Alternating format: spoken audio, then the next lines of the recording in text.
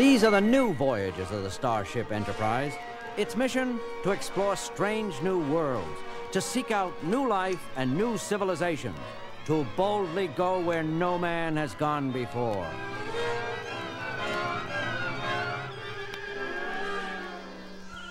The Starship Enterprise, pride of the Federation of Planets' sleek fleet, streaks across the galaxy on its latest adventure. The huge vessel, home for over 400 explorers and scientists, is nearing its destination after many days in the endless reaches of black space. Their assignment, investigate the mysterious far-off region called the Oblique Solar System. Third planet of Oblique System coming into range, Captain Kirk. Thank you, First Officer Spock. Helmsman Chekhov, please give me visual contact. Yes, Captain. The sight seen by the crew on their view screen is a wondrous one. Spinning slowly before them is a vast rocky planet, scarred a dark red by huge volcanoes that hurl great chunks of colorful lava into the air. The very surface seems to boil with liquid anger. A raw, violent planet. Spock, what does your computer say about this unexplored world? Allow me to check the readout, Captain. Its sun is a yellow dwarf much like Earth's own.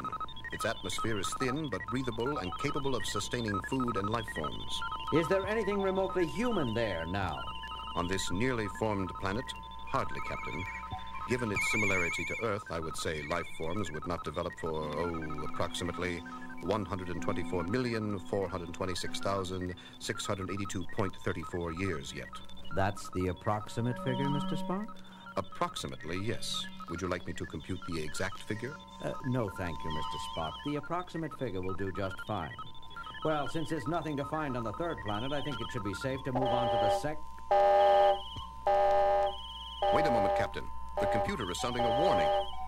Why, this is incredible. Absolutely fascinating. I could scarcely credit... Ensign Sulu, please turn off the alarm. Spock, what is it? Unbelievable as this may seem, Captain, my sensors show that on the far side of this planet, there lives intelligent life. On that ball of fire and ash? Impossible. As impossible as it seems, Mr. Chekhov. My equipment says that it is true. On the other side of this earthquake and volcano-racked world, there live creatures as complex as you or I. And if that is true, their lives are in deadly danger.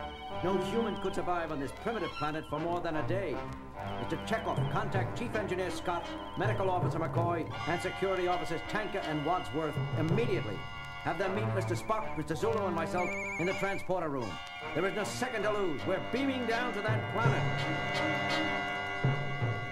The intrepid Captain Kirk, his half-human, half-Vulcan science officer, Mr. Spock, and their cantankerous colleague, Dr. Bones McCoy, quickly decided to find the advanced life forms and bring them up to the ship. Joining them on the dangerous mission was the Enterprise's resident history buff, Mr. Sulu, and two tough, muscular security men. Remember the location I gave you, Scotty. As soon as you hear my signal on the communicator, use the transporter to beam us back up. Got it? Hi, Captain. Everyone ready? Mr. Sulu? Yes, Captain. Wadsworth? Tanker? Ready. All set. Mr. Spock? I am in position and prepared, Captain. Bones? I don't see why we have to check out this flaming world in the first place. It's as barren as a burned-up cornfield. I take it that means you're ready, Doctor. All right, Scotty. Beam us down. Energize.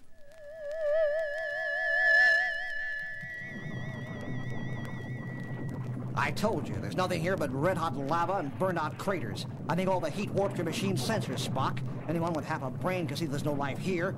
My machine, as you call it, Doctor, is far more exact than your instincts, and thankfully it uses more of its brain than you do. Now take it easy, you two. If the ship's computers say that there's life on this planet, I believe it. They've never been wrong before. It's incredible, Captain. This planet is almost an exact replica of Earth during its prehistoric Cretaceous period. Cretaceous? A time of Earth's history when dinosaurs ruled the planet, Captain. More than 130 million years from the year 2000, using pre-Stardate time. Incredible. Incredible maybe, Captain, but I don't like the looks of this place. Other than those foaming, fire-spitting mountains, it seems empty. But I could have sworn I saw some shadows moving near those clouds up there. Spock? According to my portable tricorder, Captain, there is no intelligent life in the nearby area. There, what did I tell you? There's nothing worth seeing here. Spock's dang, blared, flaming computer was all wrong. Look out! Just as the hardy security man shouted his warning, a horrible winged monster screamed out of the sky. It was as big as a baseball field with wings that filled the sky. Its large, burning red eyes stared right through them, and its sharp-pointed beak snapped open and closed like two sharp swords. Tiny, wicked claws on both wings quivered with bloodthirsty want. One moment it soared across the sky. The next it blocked out the sun, moving in a brutal dive and heading right for them. Quick, get behind this rock. Bones, Spock, hurry! Doctor, I believe you said anyone with half a brain could see that there's no life here. Isn't that correct? That's enough, you two. Is everyone all right? Captain, that was a pterodactyl. A what all? A pterodactyl, a prehistoric bird. I wish it were a prehistoric pussycat, because here it comes again! Everyone get your laser weapons. Put it to stun power. Fire at will. The beams are hurting it. There seems to be a protective layering of skin that neutralizes our phasers, Captain. Intensify your weapons to their greatest strength. Fire! Still nothing. The beams bounce right off. We're as good as dead. Although I do not entirely agree with Mr. Wadsworth's hysterical reaction, Captain, I think it would be wise to find a more secure location for defense. What Spock is trying to say, Jim, is that we had better hide someplace and quick. Crudely translated, Doctor, but roughly adequate, yes. Especially since the pterodactyl seems to be engaging the help of some friends. Captain Kirk looked up to see 4 more monstrous winged creatures joining its ugly brother. Soon the entire sky was filled with screaming, flapping, bloodthirsty beasts. Quickly, everyone, head for that cave over there. It's our only chance. Keep firing as you retreat. Wadsworth, look where you're going. There's a rock in your path. Wadsworth. Don't stop, Jim. Keep running. You'll be killed. Wadsworth is stunned, Bones. I can't leave him there. Wadsworth, are you all right? He's strange. Woozy. Come on, put your arms around my neck. There. Now come on, man. Move it, or we'll be dinosaur meat. Everyone make it? Is everyone all right? Pterodactyls. A whole fleet of pterodactyls. Unreal. I do believe we have all arrived in one piece, Captain. Our primary concern at this point should be, where do we go from here? A point well taken, Spock. Any suggestions, everyone? I say Scotty should beam us up immediately. I think you should get Scotty to kill those birds with photon torpedoes from the Enterprise. Hey, that's not like you, Wadsworth. You just can't kill living creatures on a whim. It would be criminal. I tend to agree with Ensign Sulu, Captain. Mr. Wadsworth seems to be talking from emotional shock brought on by his previous accident. Please watch the security officer closely, Dr. McCoy. You don't have to tell me, you pointy-eared varmint. I can see he's almost hysterical. All right, now just take it easy, all of you. To set the record straight, I agree with Spock and Sulu. We must search further. And since we can't go back out, we'll find another way by following the trail of golden liquid that flows by our feet. By gosh, the captain's right. Look at that golden river here. Why, it goes all the way down into the cavern. The curious crew members begin to follow the stream, which brings them deeper and deeper into the interior of the gas-spouting mountain. Finally, they emerge in a huge cavern as big as a stadium. But what they find there is the most incredible thing of all. Gems. The entire wall is made up of rare gems. Is he right, Spock? Is this cave really made up of rare jewels? According to my tricorder, yes. All around us are solid slabs of ruby, diamond, and emerald. I'm rich. I mean, we're rich. Who would have thought that such a savage planet would hold such riches? Captain Kirk, you must destroy the monsters out there and claim this wealth in the name of the Federation. Easy there, Wadsworth. I agree, Mr. Tanker. May I remind you, Mr. Wadsworth, that the first article of our Federation creed is to respect the rights of all intelligent life forms. But those creatures are just mindless monsters. Mr. Wadsworth, Mr. Spock has said that there is intelligent life on this planet, and before I kill or claim anything, I intend to find it. Just as Captain Kirk turns to follow the Golden River, a new and awful danger appears. Across the cavern, at the mouth of another cave, a long line of massive monsters appear.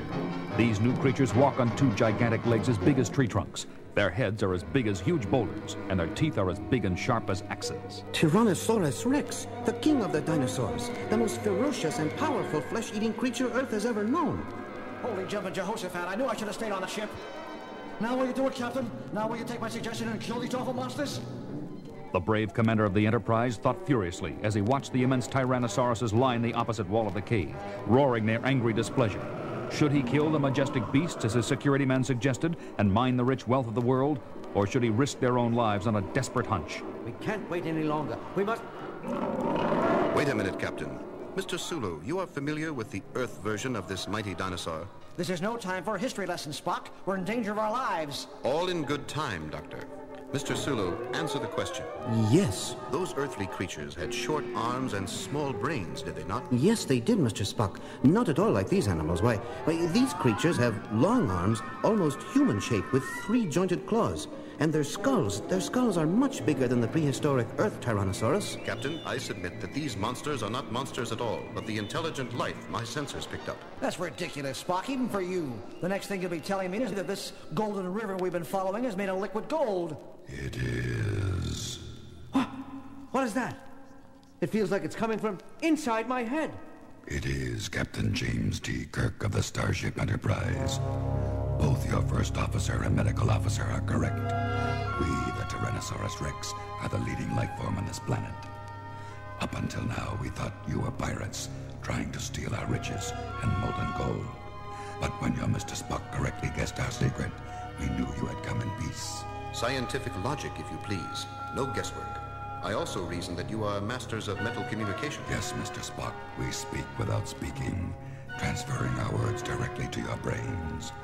It has been many eons since any other creature understood us. We naturally attack without first trying to communicate. Now that we know you are equal to us, we can make peace between our two kinds. Oh, no, you don't. Talking dinosaurs, rivers of gold. You can't fool me, you lousy monsters. You just want to kill us all and save all these jewels for yourself. Well, I won't let you hear. I won't let you. Take this, you lousy murdering monsters. No. You will disequalize the organic interior of the cavern. The entire mountain will be destroyed.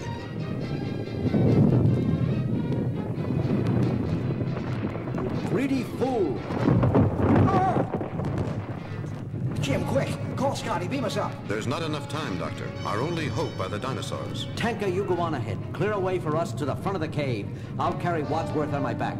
King Dinosaurs, will you help us? Yes. Do not attempt to escape on foot. You will never make it. Quickly, mount us. Sit upon our backs. We will run you to freedom. Just as enormous hunks of glittering gems crash down all around them, the Enterprise crew scramble onto their new scaly allies. Jim, hurry! The Tyrannosaurus's tremendous legs propel the group through the caverns with blinding speed. Their immense weight shakes the mountain as if it were gripped by the power of 100 earthquakes. Finally, just as the entire mountainside collapses inward with a numbing thunder, the crew reaches daylight. We made it! We're alive!